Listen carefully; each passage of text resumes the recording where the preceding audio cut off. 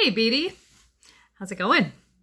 Today I'm gonna share a quick video with you about improvisation and the blues. Last week we had a lesson about Hymn to Freedom, written by Oscar Peterson, who's a jazz musician. And when we were doing our work on jazz and blues, we talked about how much a part of jazz and blues improvisation is.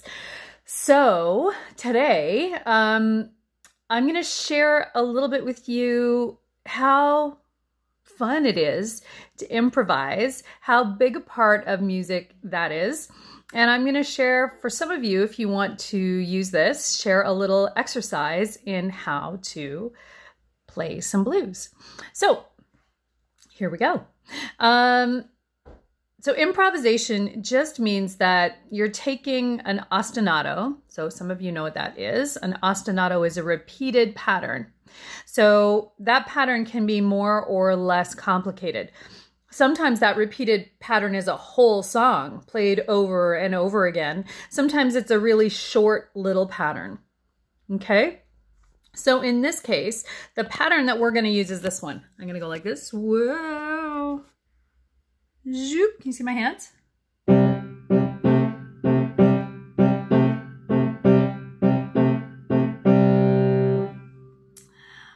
But I'm going to make it lower because I like the sound of it down here.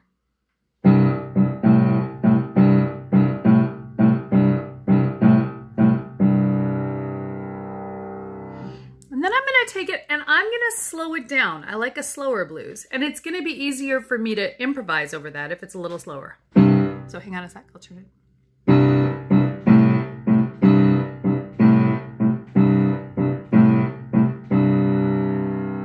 Okay, so that's what my left hand is going to do. Now, my right hand needs something to do too. And there's kind of a cool thing in the blues.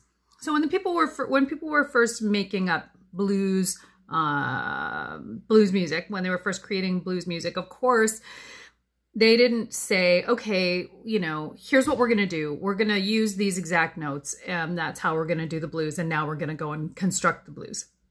It would have happened a lot more by feel and by intuition. But the cool thing about music is that we can actually, after having heard things a bunch of times, we can actually listen to it and go, oh, I see what they're doing. They're always using these notes to make this thing, whether it's classical music or blues, whatever it is, they're always doing this thing. So, so I want to show you the blues scale. So this is a blues scale in C. Here we go.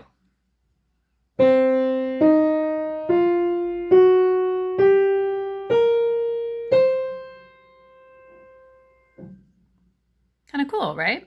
So for those of you who are interested in the notes or in the lesson for this week, I will write down the notes of the blues scale. The blues scale is great because it kind of gives us a surefire way to improvise over an easy pattern like this one.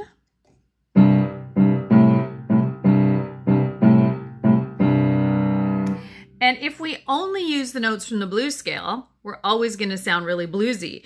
And in fact, those notes are notes that we should restrict ourselves to. So when we're improvising in the blues, for the meantime, as we get used to the blues scale is really all the notes that we should use. So let me try that and see what happens. Okay, I'm going to play.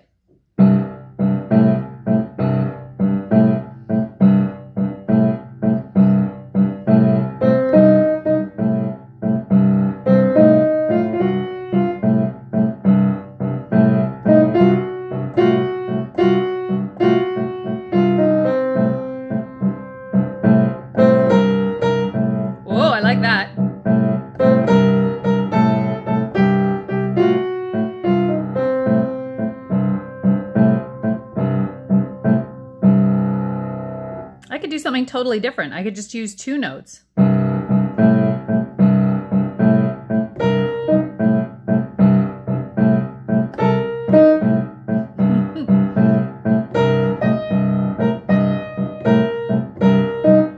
Sounds kind of different, right? But I like it. What about this one?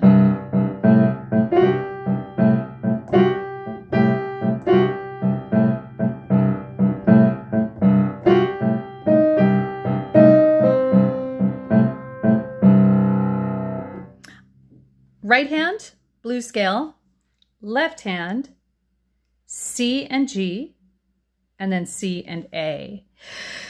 So you can do improvisation in a bunch of different ways. A lot of you have seen me do my, right? 1, 6, 2, 5. We talked about that. Or 1, 6, 4, 5. We've talked about that before.